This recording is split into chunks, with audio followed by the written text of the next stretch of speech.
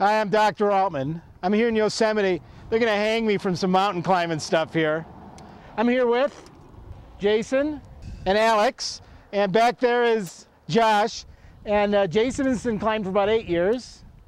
Alex has been about, what, 2 or 3 years? 3 years now. 3 years now. We're setting up an anchor. This is the daisy chain. This is a daisy chain. There's an anchor. We're learning all sorts of physics phrases here, because this is ideal. I mean, I teach this exact pattern right here for the exact reason.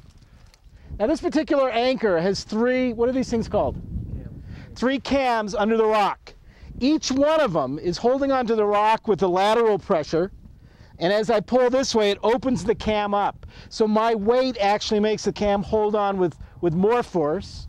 The cam is set like this into the rock, and as I pull back on it, I force it open, which causes force in this direction, which increases the friction, preventing it from sliding out. There's 3 of them in the off chance that one of these does slide out, or maybe part of the rock breaks, that there's an equal tension on all 3 of them. And am I safe in assuming that any one of these could hold my weight? So I've got a 3-way support. Any one of them could hold it. I've got 3 of them. Now, I want the tension to be equal in all of these, so that if one breaks, I don't start jerking, and it's the jerking, it's the increased force over a small period of time that would cause something to break. So I'm trying to keep the forces nice and even. A lot of fun. I'm mountain climbing. Here, I think I'm going to head up there next. And then I'm going to cut to a scene from Half Dome.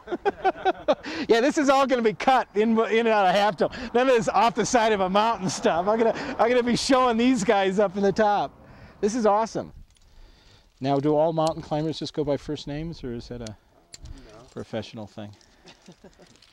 Okay. In mountain climbing, you want to support a weight. The weight is being pulled down, equal to mg. If the rope holds you upwards, then the tension must also be equal to the weight. Now, in a redundant safety system, it's set up so that your weight downwards is in fact supported by 3 ropes. So this one doesn't have to withstand your entire weight. It would support 1/3 of it. And the upward component of this one would be 1/3 mg. And the upward component of this tension, the upward component would be 1/3 mg, so that the entire tension upwards would also be equal to your weight and hold you securely. But if one of these were to break, then each one of these would only have to support half your weight.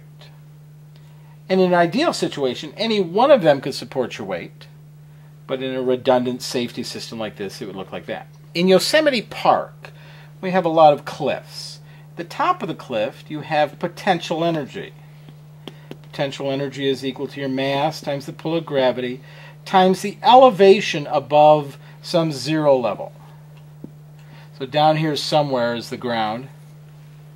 And so your potential energy is measured from some 0 level. If you go off one of these cliffs, that potential energy converts to kinetic energy. And at the bottom, the kinetic energy, which is 1/2 mv squared, would be equal to the potential energy you had in the first place. You could set up an equation that says mgy, mgh we're using here, is equal to 1/2 mv squared. First thing you notice is you can cancel out the m's from both sides of the equation. Gh is equal to 1/2 v squared. 2gh is equal to v squared. V is equal to square root of 2 times the pull of gravity on the planet you are times the height above 0. So as you fall, it gets changed to velocity. We try to avoid velocity. Now in the off chance our potential energy gets converted into velocity, we've got some velocity. Let's say we start to fall. We want our fall to be caught by a rope, so that we don't have to land all the way at the bottom. But in fact, this really won't save us, because now that we have some velocity, we have momentum, mass times velocity. And in order to stop something with momentum, you need some impulse, some force times time. So anyway, this equation comes from F equals m times a.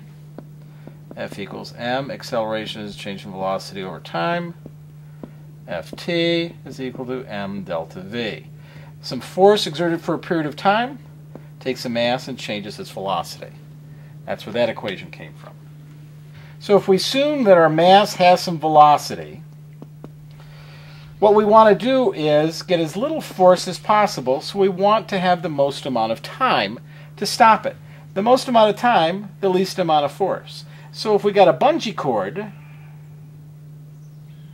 then he would go springing down and he would have an immense amount of time to stop, so there'd be hardly any force at all to stop his momentum.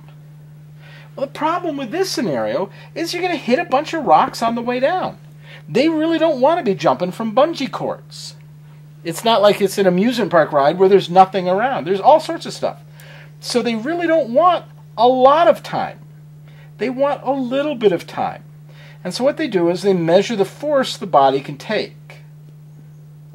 And if you stop a body, it can experience a certain amount of force before things start breaking. If you just use one rope around your waist, the truth is you'd probably break your back. So you get this harness thing, and the harness actually attaches to several points on your body. So now this force is distributed over your body, and they determine what this force is. And then they determine how much time it would take to exert that force. And then they get rope that's springy, but not too springy. So this is a dynamic rope. It's dynamic because it's made of nylon, and as you weight it, it stretches 7 to 10% depending on the diameter of the rope. This happens to be a 10.2, and it stretches 10% when you fall on it. All right. And so that's a carefully measured thing depending on your mass and how far you expect to be falling from. A lot of physics in mountain climbing. It's still crazy, but it's interesting. Hope you had fun. Next time you go out, now you'll know.